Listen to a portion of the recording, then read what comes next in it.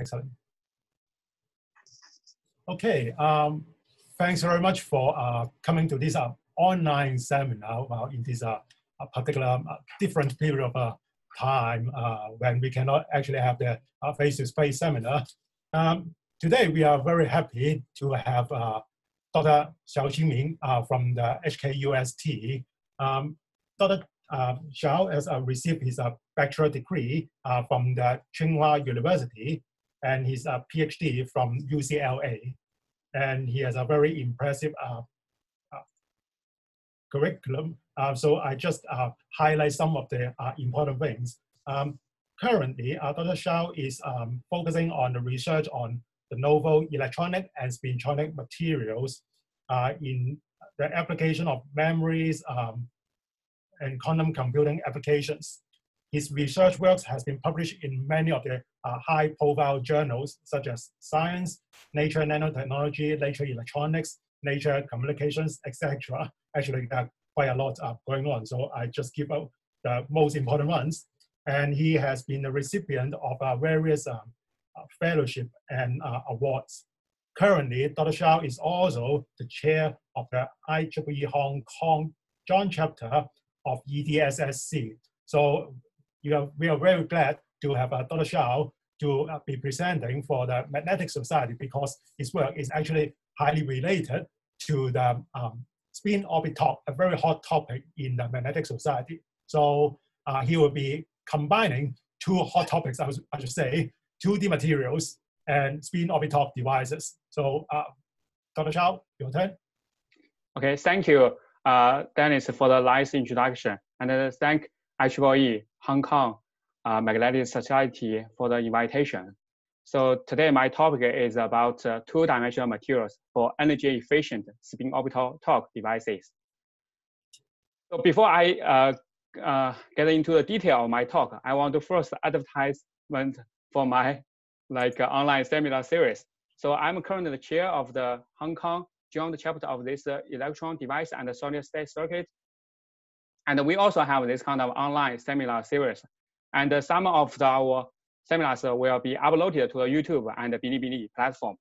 So if you miss the deadline, miss the meeting, you can actually watch the videos.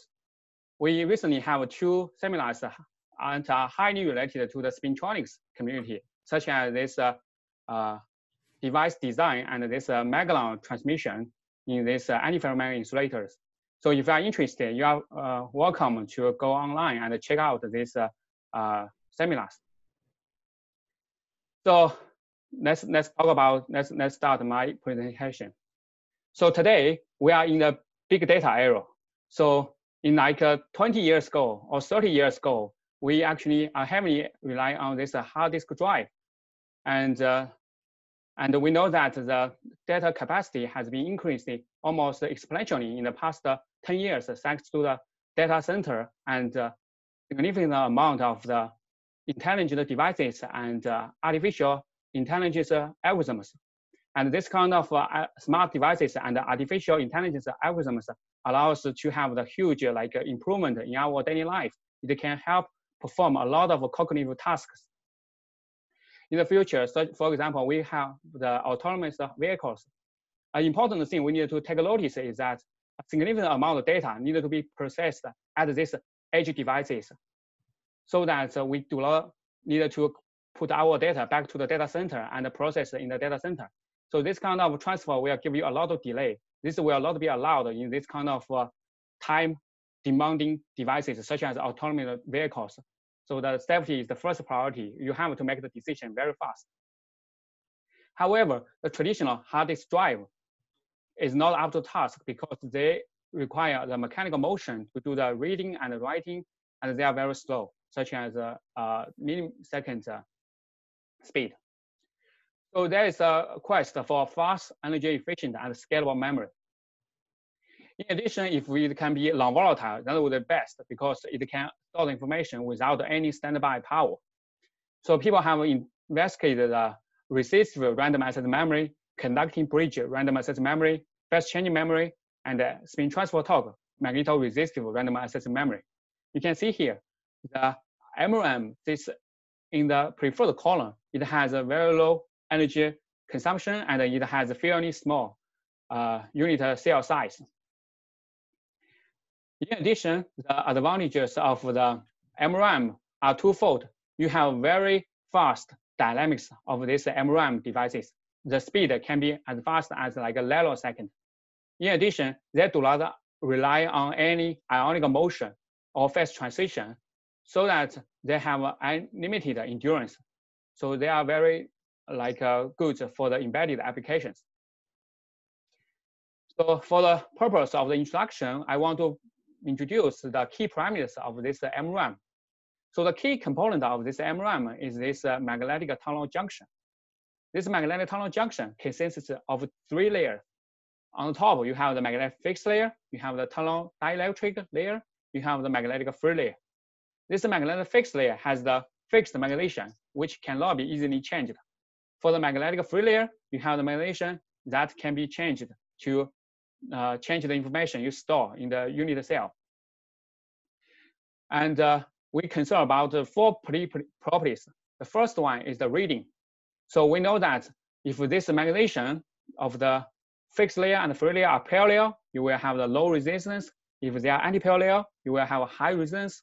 And the difference determines the ratio and determines the reading efficiency. We want to make them as high as possible. The second important thing I will focus on in this talk is the writing energy. We want to have the writing energy as low as possible. The third thing is about speed. Previously, we mentioned that this kind of magnetic material or magnetic tunnel junction can work at a nanosecond speed because the intrinsic ferromagnetic resonance is working at the gigahertz. If we can actually use anti-ferromagnet to replace the ferromagnet, we can achieve like a terahertz speed. That's like a one hot topic people are intensively pursuing. The last thing is about the scalability or the thermal stability. These MRAM devices are used to store the information. So the key is to make sure that you can keep the information. So you have to have a sufficient energy barrier to avoid the information loss. We have the thermal excitation at room temperature. So we want to make sure that our energy barrier is much higher than the thermal fluctuation energy. This MTGs could have more applications beyond MRAM. Here we list some examples. For example, you can use it for like microwave applications. People have shown that you can use these magnetic tunnel junctions to do microwave detection, microwave generation, or even microwave amplification.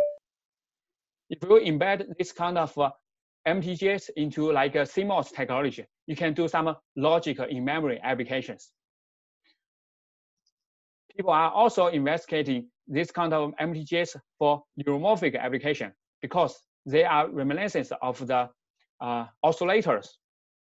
And this kind of oscillators allows you to build an oscillator network to mimic the brain network. People have already used it to demonstrate the voice recognition and pattern recognition. So in this presentation, I will focus on the writing of these MRAM devices, how to minimize the energy cost of this writing. So we want to use the electrical method to control the magnetic moment. And the first electrical method is the spin transfer torque. This kind of spin transfer torque, MRAM, has already been demonstrated by major companies such as TSMC, Intel, and Samsung. They already have the embedded STT MRAM with like a 22 nanometer CMOS technology. Here we try to introduce the fundamental principle. Initially, we have this kind of tri-layer, right? So we apply current through this kind of bi-layer. We can actually transfer the spin angular momentum from the one layer to another layer. And this kind of transfer is called the spin transfer torque. So for example, initially we have this kind of anti-parallel configuration. We have high resistance. We apply electron current from the fixed layer to free layer. And you can see that the transmitted spin current carries the opposite spin with respect to the free layer, so it can flip the magnetization. The detailed spin transfer torque are written like this. So you can treat it as the M cross the effective field, and this damping like effective field is depending on the M cross sigma. M is the magnetization, sigma is the induced spin current polarization. This spin polarization is from the fixed layer or the free layer. So it is collinear with the magnetization. The field light effective field is directly proportional to the sigma. So it is a lot dependent on the magnetization. So we can have like an animation to illustrate the physics. So initially, okay, it is an anti-pair layer. So we apply a spin unpolarized current through this magnetic tunnel junction. Initially, it's a spin unpolarized. The spin polarization are randomly distributed. After you pass through the fixed layer, it will get spin polarized. All the spin angular momentum will be obtained from the fixed layer. And this spin angular momentum will be transferred to the free layer and achieve the magnetization reversal. Reversely, okay, if we want to switch from the no resistance state to high resistance state, we need to apply the current in the opposite direction. So we actually here utilize the reflected spin current. So the reflected spin current carries a spin polarization that is opposite to the free layer magnetization. So it can allow the switching. We notice three important challenges for this STT MRAM. Firstly, you can see that the switching is not symmetrical. So for the switching from a high resistance state to low resistance state, you are utilizing the transmitted spin current. For the switching from the low resistance state to high resistance state, you are utilizing the reflected spin current. So they are not the same. So you will have the asymmetrical spin switching current. So this makes circuit design challenging. The second thing is about the high current induced dielectric breakdown. So the tungsten oxide, such as MgO, is 1 nanometer thick. So if you directly apply current through this 1 nanometer thick oxide, it can eventually cause the breakdown of this tungsten oxide. Thirdly, is about third thing is about incubation time. Okay, so this is a very subtle. Okay, so you can see here. So the damping like torque is proportional to M cross sigma. So this sigma is proportional to M, right? So no matter it is a collinear, it's a parallel, anti-parallel. Initially, it's 0. So you don't have the spin transfer torque. So for this kind of STT switching, you are relying on the thermal excitation. So the thermal excitation needs to tilt the magnetization of the free layer a little bit so that you generate the spin transfer torque. And this kind of spin transfer torque will complete the switching. So this thermal excitation time is called the incubation time. So the switching time is actually kind of limited by this incubation time.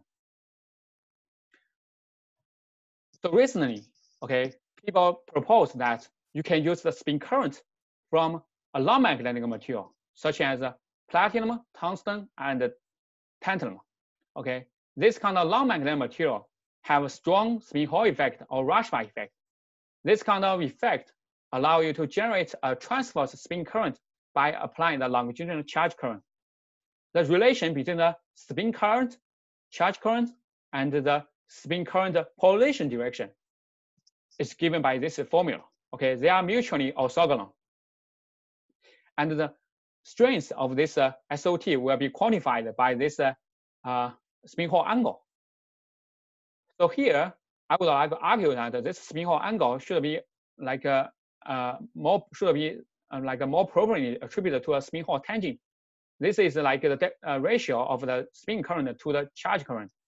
If the spin Hall angle is small, like less than 0.3, so these two are almost the same. Okay, this is almost the same. However, when the spin Hall angle is large, for example, in the extreme case, 90 degree, so tangent 90 degree give you infinity. So the spin Hall tangent can be very, very large. So here is the animation of the SOT induced switching. So we apply current in this kind of non-magnetic layer. Okay, this non-magnetic layer is beneath this free layer. So we apply current through this heavy metal layer, and you have initially spin and polarized current.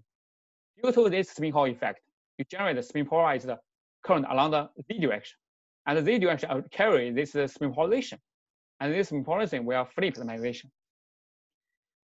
If you want to switch it back, you just apply along the current along the opposite direction, and you achieve the switching in the opposite direction. So we can see that the switching mechanism is exactly the same. Okay, the switching current is symmetrical. Secondly, you don't need to apply current through this telluride oxide, so there's no breakdown issue.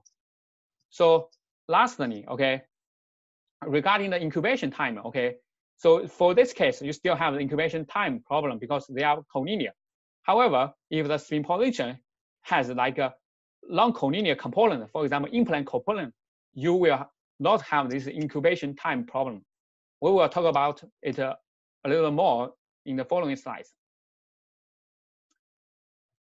Okay, so we have now discussed the SOT switching. So we have implicitly said that we want to use the perpendicular magnetic isotropy. So why perpendicular magnetic isotropy? So everything is related to the energy efficiency. Okay, so for the thin films, okay, because of the demagnetization energy, you usually will have this kind of in-plane anisotropy. So the magnetization tends to stay in the plane. Okay, and the anisotropy is defined by the ratio. Okay, the aspect ratio. So you need to make the MTJ elliptical shape. Okay, and this aspect ratio defines anisotropy. The more elliptical the MTJ is, the larger the anisotropy is. So however, if you can achieve the perpendicular magnetic isotropy, you don't need to have this kind of elliptical shape. Okay, so it's better for the scaling. More importantly, if you look at the switching current, okay, for the in-plane MTJ, you need to overcome additional demagnetization energy. For the perpendicular magnet case, you don't need to overcome this demagnetization energy. As a result, this perpendicular magnet allows you to have lower switching current. So this is preferred for the MRAM devices. So we have already tried to minimize the current by using appropriate anisotropy. So we still have so far we have talked about state of art. Okay, so we still have two important challenges. Okay, so first is still the SOT efficiency, and eventually the energy efficiency. For typical MTJ switching, you need to consume 1 picojoule. However, for CMOS transistor, to turn it on and off, we only consume about like 1 femtojoule, okay, per switch. So if we embed a lot of MTJs into the CMOS chip, we will generate a lot of heat, which will make the scaling even worse, right? So CMOS is already very hot. If we have more MTJs, it will become hotter and hotter. That's the problem. So we look at these fundamental equations to look for solution. So these are the fundamental equations for STT and SOT. So if we look at STT, okay, so we have this E is the electron charge, alpha is the damping, K is the Boltzmann constant, T is the temperature, delta is the thermostatic factor. So the thermostatic factor is almost a constant for like keeping inflation for 10 years. H bar is the Planck constant. P is the spin polarization ratio. Okay, so for the STT case, the spin angular momentum is transferred from the magnetic material, right? So it is fundamentally limited by the spin polarization ratio at the Fermi level of the magnetic material. So it cannot be larger than 1. Okay, so the maximum value is 1. For SOT case, all the parameters are same except this C. Okay, this CDL is actually the SOT efficiency. There's no fundamental limit. Okay, we can potentially make it very large. And in this talk, we will propose to use one material, okay, one 2D material to achieve very large SOT efficiency. Okay, this is a question. So the second question is about the direction of the SOT. So in the previous picture, right, so we apply a current. Okay, this is electron current. We have the initially unspin polarized current, and then we generate the spin current, and spin current like carries this kind of spin polarization, right? It can cause the spin flip. and the switching current is given by this equation. However, in reality, we can have this kind of configuration. The spin position could be in plane. It could be pointing towards us or pointing into the paper. Okay. So if we look carefully at the spin Hall picture, okay, the spin Hall picture, if we apply current along this direction, you have the spin current along the z direction, the spin position should be in plane. So it should be in plane. In this case, okay, in this case, it is very different, okay? So you will have a different, you can still achieve the magnetic switching. However, the switching current is different. In this formula, you don't have the alpha. Since the alpha is a small value, like 0.01 to 0.5, you can see that for this kind of switching with only in-plane position, you could have a potentially much higher current. Okay, this is from theory. Okay, in the reality, the switching current is not that large. Okay, but in principle, if we can have the spin polarization collinear with the magnetization, we can reduce it down to the level of the alpha. Okay, that would be the ideal. So here is the overview. So we will talk about the two important categories of 2D materials. For the first one, we will talk about the topological insulators. So topological insulators are topological materials, and they have intrinsic spin moment locking from their topological surface states. And we will see that it can allow us to generate a joint SOT. So we try to use the analogy to find the extreme case of the SOT. We know that, right? For the Hall effect, you apply a longitudinal current. In the presence of the Hall external field along z direction, you will have the transverse charge current. And this is defined by the Hall angle, okay? If we have the quantum Hall effect, all the electrons inside the material will form the orbital motion. It will not contribute to a current. All the current will flow on the edge, okay? So basically, there's no longitudinal current. All the current goes transversely. So the spin Hall, so the Hall angle is 90 degrees, and the Hall tangent is like infinity. We try to utilize a similar idea, okay? We try to use this kind of idea to see if we can push the SOT to the extremely large case. We apply longitudinal current. In the presence of the intrinsic spin coupling, you can generate a transverse spin current. So there is the spin Hall angle, right? Typically for metal like palladium, tungsten, and tantalum is small, like 0.3 or less than 0.3. However, for the extreme case, we have quantum spin Hall effect. For the quantum spin Hall effect, all the spin current goes transverse. In that sense, okay, the spin Hall angle is 90 degrees, and the spin tangent is infinity.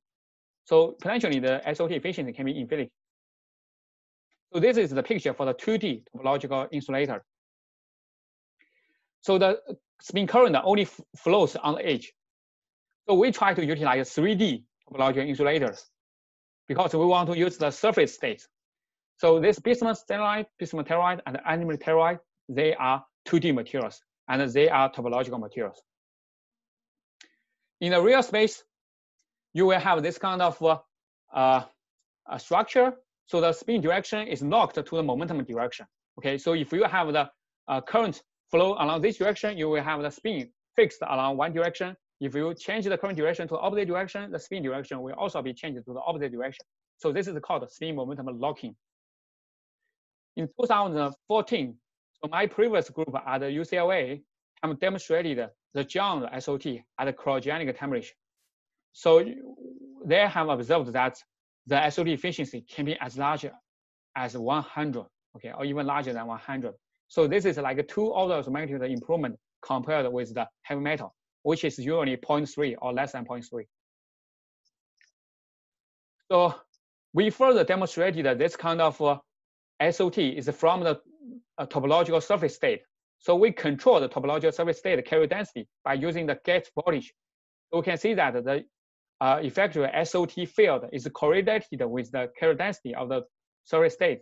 And we believe that it is a direct electron mediated SOT. Almost at the same time, Professor Daniel Ruff's group at Cornell also demonstrated a giant spin orbital torque from this topological material at room temperature. Okay, they observed the SOT efficiency larger than 1, which is also like 1 order of magnitude larger than the heavy metal case. So later, people have observed this kind of large SOT routinely in these topological insulators using various methods, such as spin torque ferromagnetic resonance, loop shift methods, and second harmonic Hall method. And people discovered that this kind of insulating topological material has a much larger SOT efficiency than the mechanical one, because this kind of insulating topological materials have a more surface state contribution. So this is consistent with our expectation of surface state dominated SOT generation. However, to achieve the real SOT MRAM based on topological insulators, we have 2 challenges. First, if you look at the table, you will see that even at the room temperature, you will have a large discrepancy in different reports. So what is the problem? So is it the material variation? So different groups grow different materials, or is it the material, the measurement difference that caused the difference? Secondly, it is very difficult to integrate the perpendicular magnets with the topological insulators, because there is no interfacial perpendicular magnetic surgery at the TI-FM interface. So we try to address these 2 issues and make the TI-based SOT MRAM practical. So we propose to use a molybdenum to achieve this perpendicular magnetic surgery at room temperature. So why do we choose this molybdenum? So we have 3 advantages. First, this molybdenum promotes PMA at room temperature. Okay, so this molybdenum carbon boron MgU heater structure has PMA. Also, it has a very high.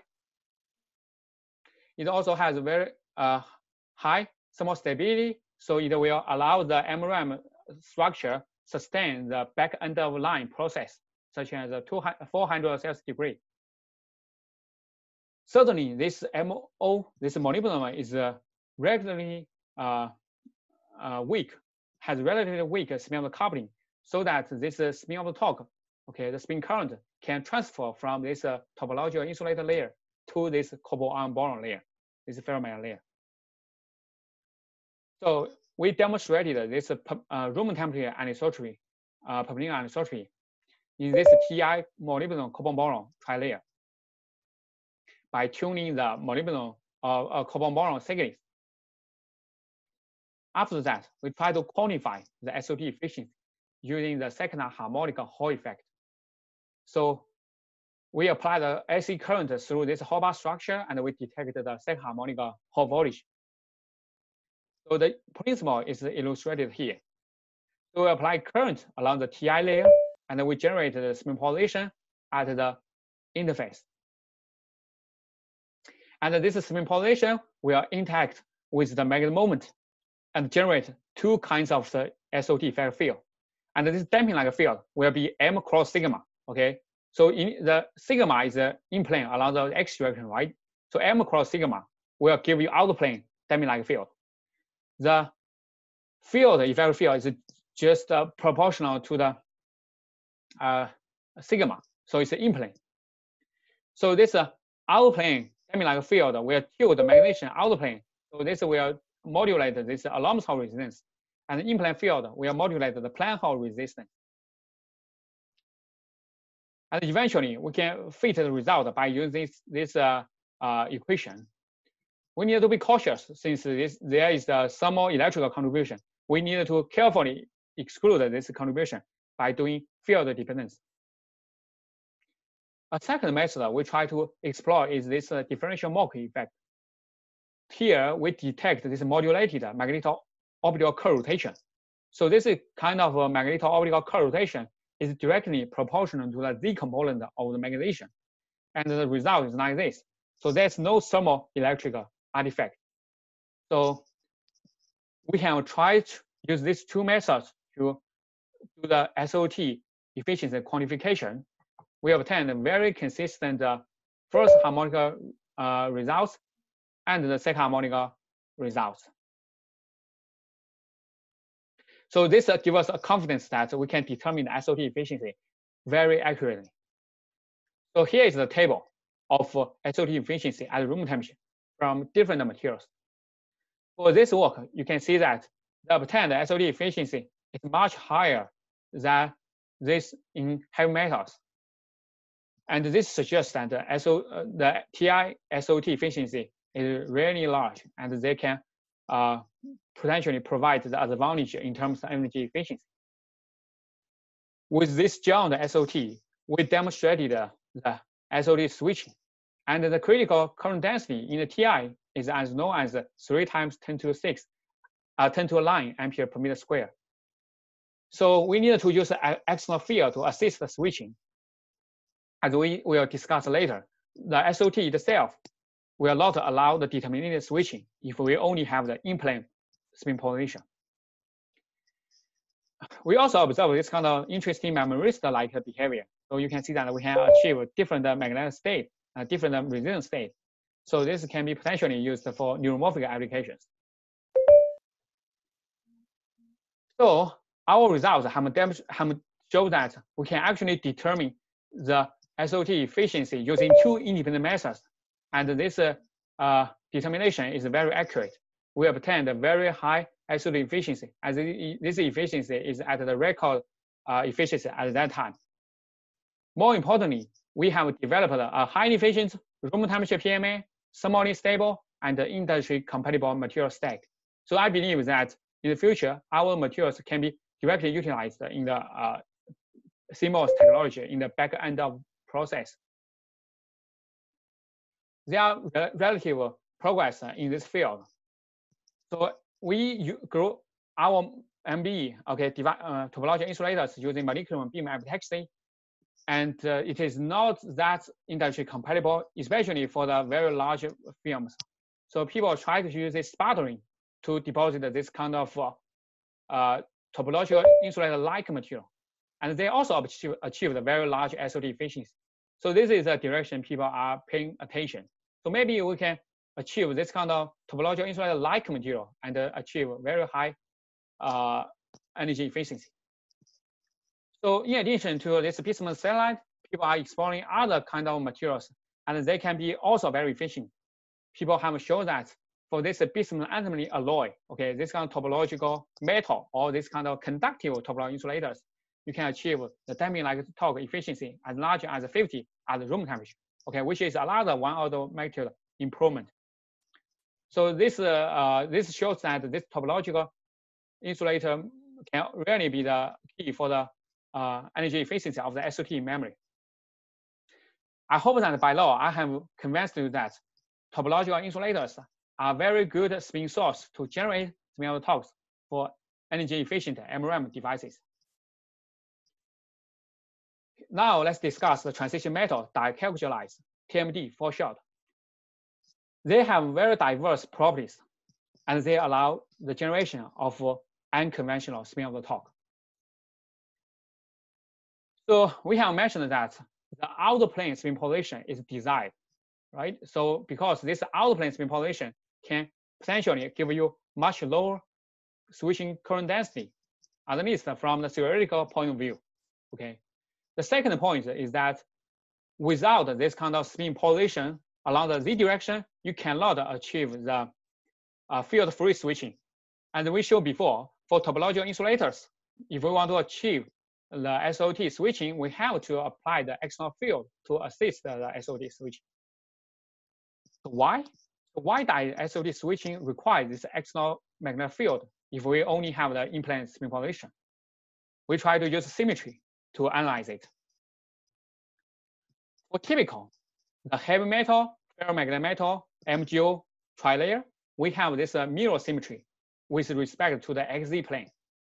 So we have 2 major types of the vectors. One is the pseudo vector, one is the special vector. The current vector is the special vector. So with respect to this mirror symmetry, that does not change direction. For the magnetic moment or the magnetic field, it is a pseudo vector. We need to pay attention when we analyze if it changes direction. If the magnetic field is along the y direction, which is perpendicular to the mirror, they will not change direction. We can analyze using this current loop method.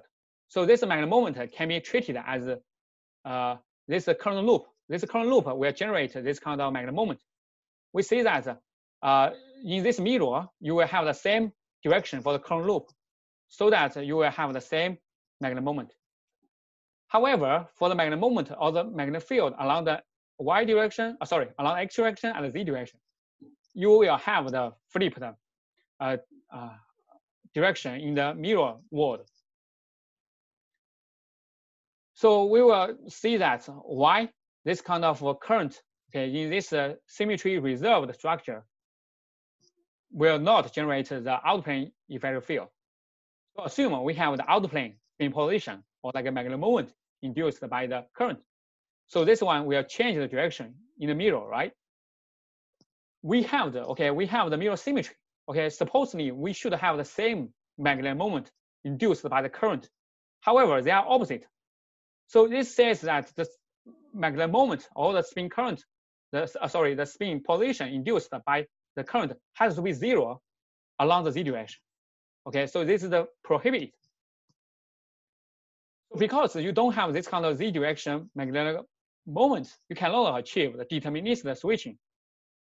For the aim, okay, you see, it can be along z direction or minus z direction. They are both allowed. Okay, this symmetry, the mirror symmetry is reserved. These two cases are the same. Okay, so you cannot achieve deterministic switching by only applying current.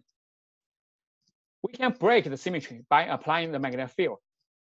Here we apply the magnetic field along the x direction. Okay, so apply field along x direction. If we take the image, okay, like the mirror image operation, right, the magnetic field will change the direction. So we see that in the mirror world and the real world, they are different. Okay, the symmetry is broken. So if you apply current, only one type of the magnetization is allowed. Here, in the real world, this current will prefer up magnetization, and in the mirror world, it will prefer down magnetization. However, so in this case, okay, we need to have an external field, right?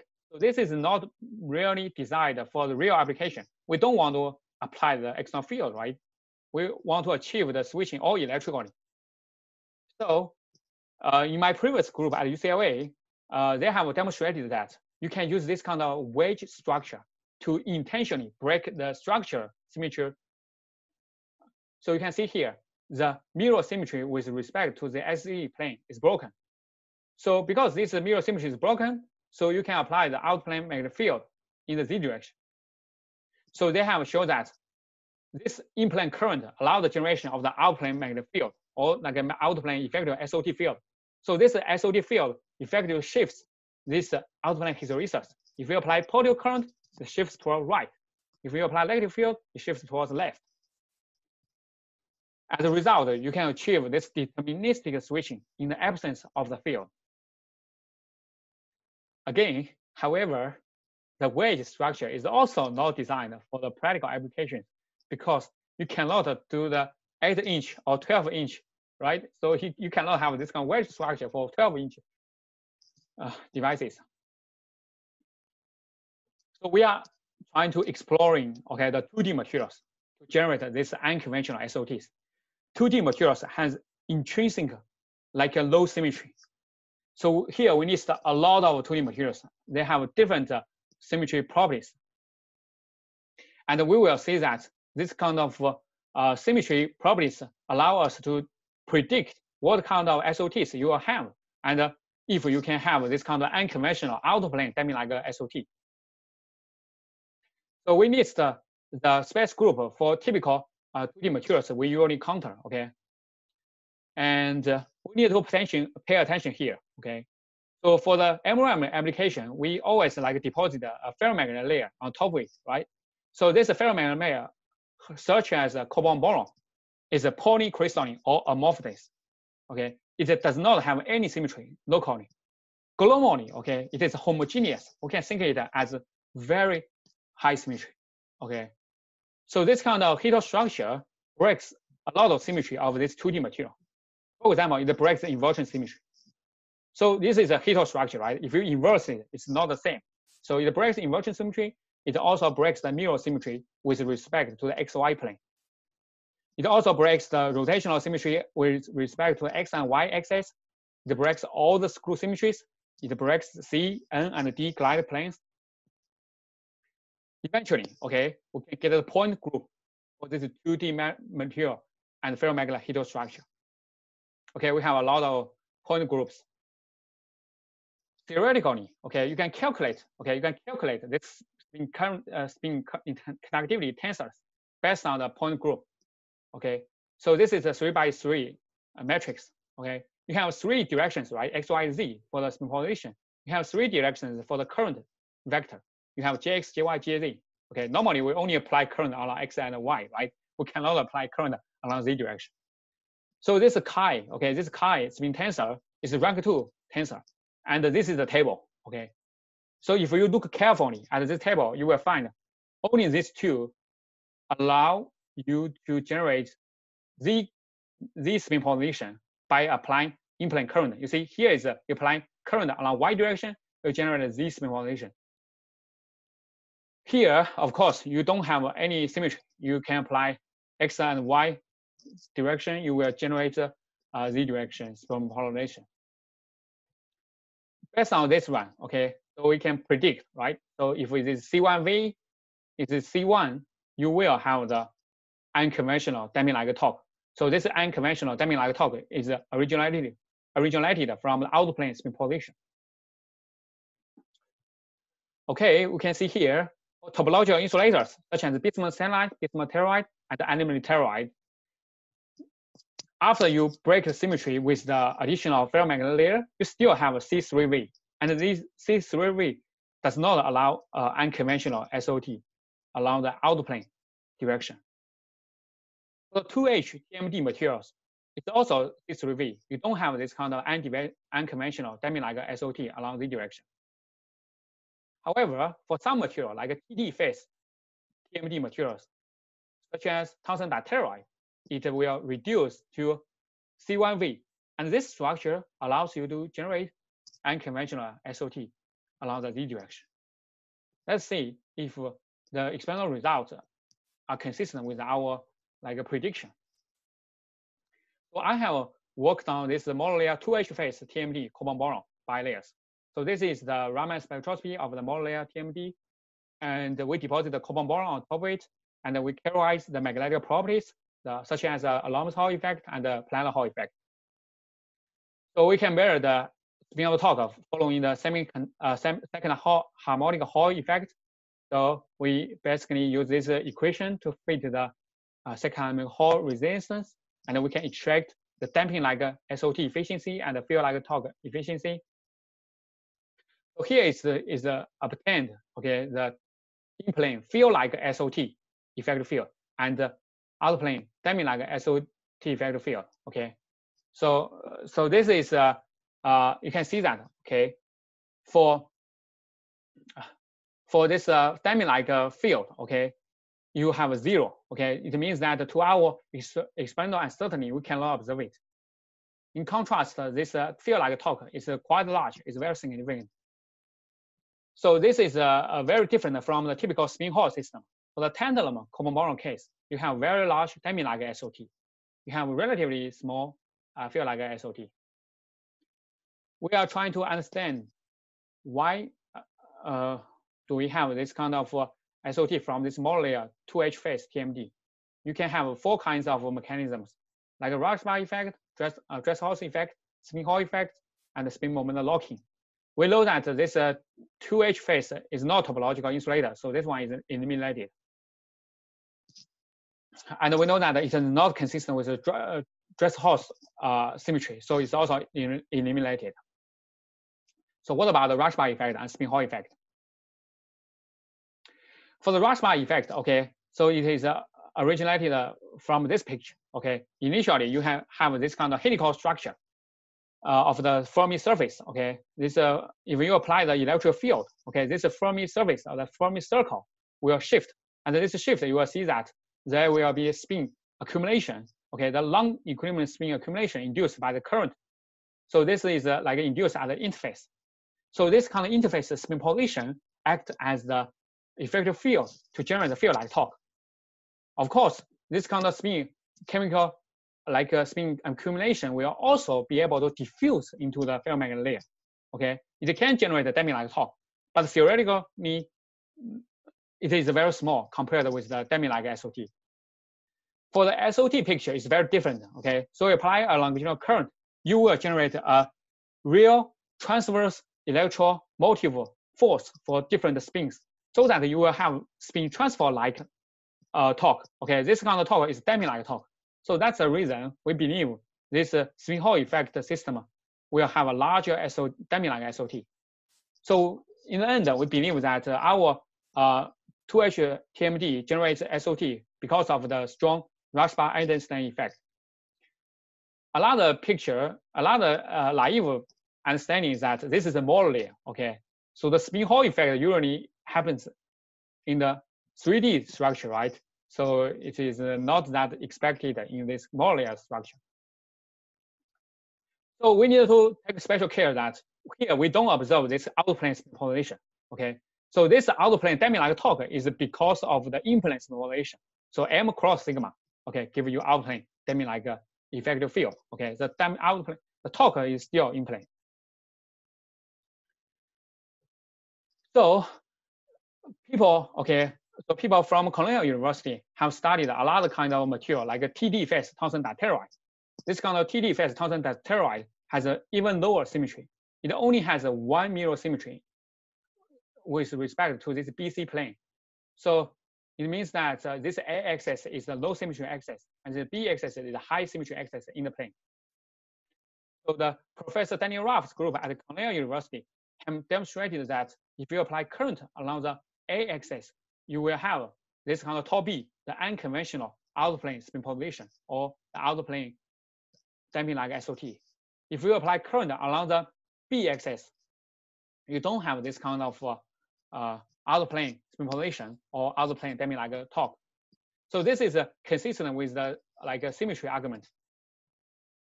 However, how to use this out-plane spin polarization to achieve the perpendicular magnetic switching remains unexplored. So we are working on it.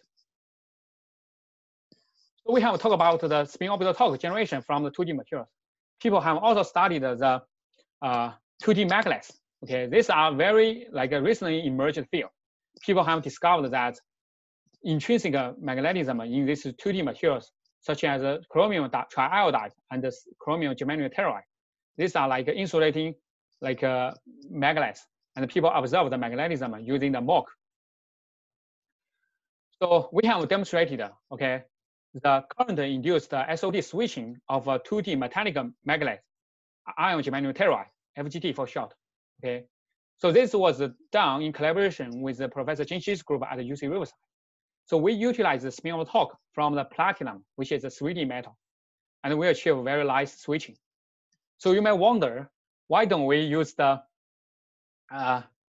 spin of torque from the 2D material? It's just because that the 2D material heterostructure is very difficult to achieve. So recently, so my previous group, okay, I was involved in, have demonstrated that we can actually have this kind of tungsten telluride FGG heterostructure. And we observed this kind of exalted spin texture inside this kind of heterostructure by using Lorentz transmission electron microscope. We observe this kind of half white and half dark dot. And this is like the neo type of skyrmion. This is the signature. So these skyrmions can be very small. Okay, now it's still 100 nanometer size. In future, if we can engineer, we can potentially achieve like a 10 nanometer or even smaller skyrmion. So these skyrmions could be potentially very important for high density memory applications. So I would like to say that there are many works we can do in the 3 important directions. So we still need to pay a lot more attention to understand the origin of the SOTs. The second direction is about the larger scale growth of these 2D materials for MRAM applications. So we have to grow these materials in a very large scale and with very good crystallinity. Okay, and then we deposit the perpendicular magnet on top of it and integrate it into a MRAM device array and demonstrate it. So it's very challenging, and we are working on it. Lastly, we can also work on this kind of purely 2D spintronic system. Okay, we can combine 2D magnet and 2D non-magnet together to explore very exotic like topological phase properties and like potentially spintronic devices. Before I end my seminar, I would like to acknowledge many helps from my collaborators and friends. So many of the works were done when I was a graduate student and a postdoc at UCLA.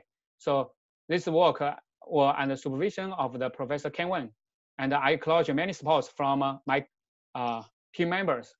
So especially Professor Dr. Yabing Fan and Dr. Guo Qiangyu. We obtained significant help from theorist Yaroslav Sokovniak. Okay, he helps a lot with the theory.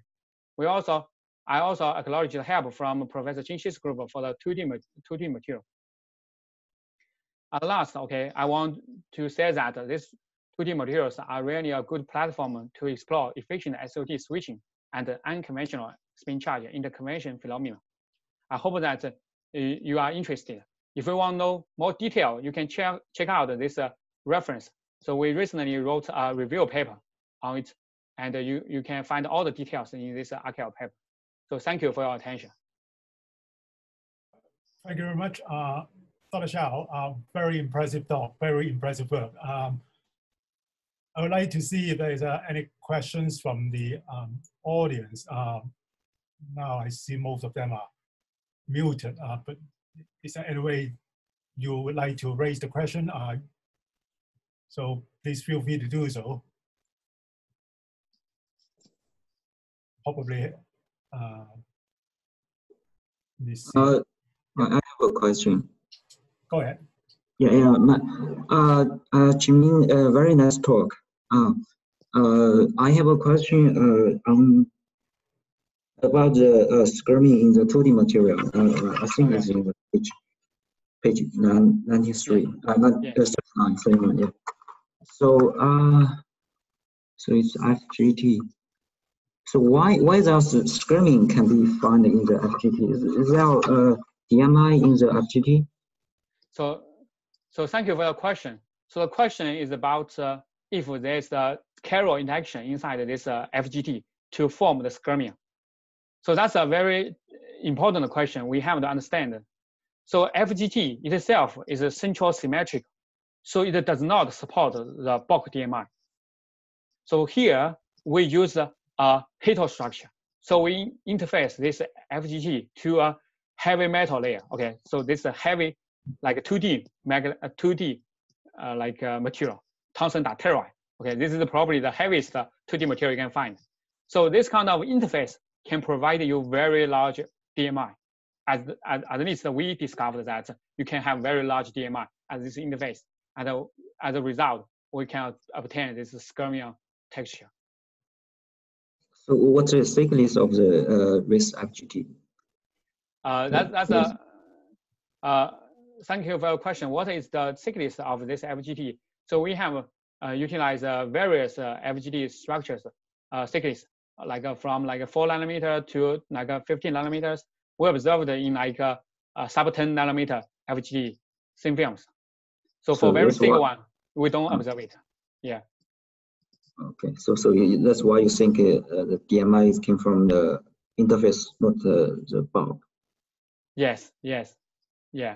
For more detail, you can check out this reference. Oh, okay. Thank you.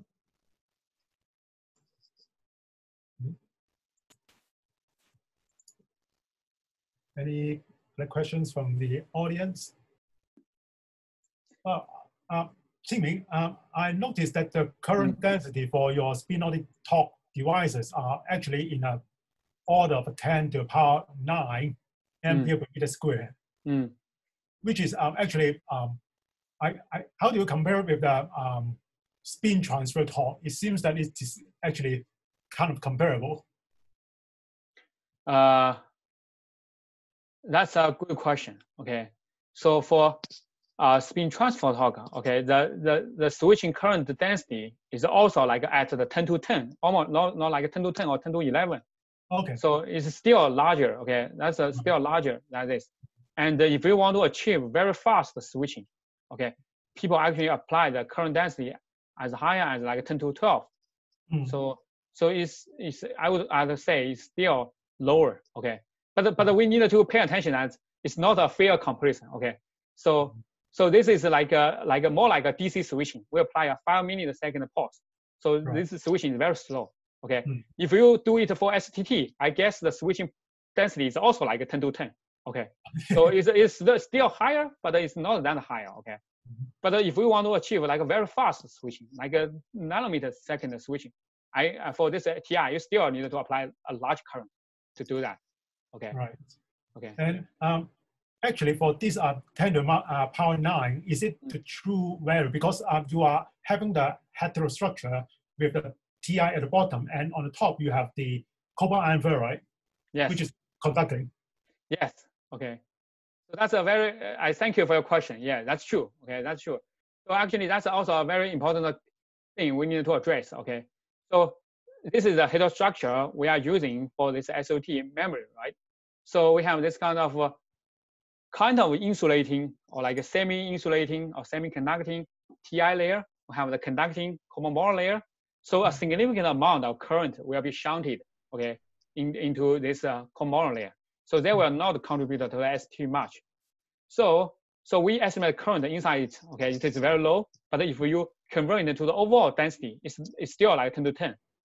However, the key thing is that, okay, eventually we can like try to engineer it, okay, to try to use, for example, a lot of kind of magnet, right, to have high resistivity magnet, or we can achieve this kind of slightly more conductive TI material to achieve a better like resistive matching. Okay, so in that sense, the current density can be further reduced. Okay, the overall current density can be further reduced to the level of the intrinsic TI level. Right. So that's the idea. I see. We try to replace like the molybdenum with another heavy metal with opposite design of whole angle with the TI. Okay, that's a good question. So have we tried to replace this molybdenum by a larger heavy metal layer with opposite whole angle spin Hall angle? So actually, okay, here molybdenum does not contribute to the SOT much, right? In reality, the spin Hall angle of a monomer is like 0.004. Okay, still has some. Okay, it is opposite to the TI.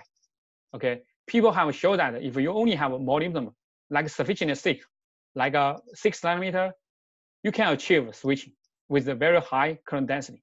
People have done that. But for our case, okay, we achieve the SOT sign that is consistent with TI, and the current density is much lower. Okay, so we don't want to use the heavy metal layer and the spacer because that will degrade. Okay, that will degrade the current density a lot. I think it has been done in other papers. For example, in Professor Wang Jianping's group, okay, they utilize this one, okay, the bismuth selenide tomorrow, okay. So actually, in between, okay, for the PMM structure, they have the tantalum layer. So tantalum has the opposite spin Hall angle with respect to the bismuth selenide. Okay, they can also achieve SOT switching, and the SOT sign is consistent with the bismuth selenide. But they achieve the SOT magnitude is less, okay, smaller compared with their case when there is no tantalum. So it means that tantalum reduce SOT. Just in your picture, the bismuth selenide, is it polycrystalline or? It's polycrystalline. Okay, that's like sputtered topological insulators. Okay, so it seems that the crystallinity doesn't seem to matter much on the topological properties. Okay.